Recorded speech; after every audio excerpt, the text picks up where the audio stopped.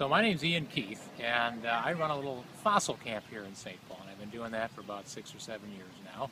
Elementary age kids, and we were just down on the river, or near the river, actually up on the bluffs up above, digging out fossils from 450 million years ago, Ordovician period. These were fossils that, these were creatures that lived in an ocean that 450 million years ago, and the kids have been digging out things, coral, and they've been digging out so they were digging out coral.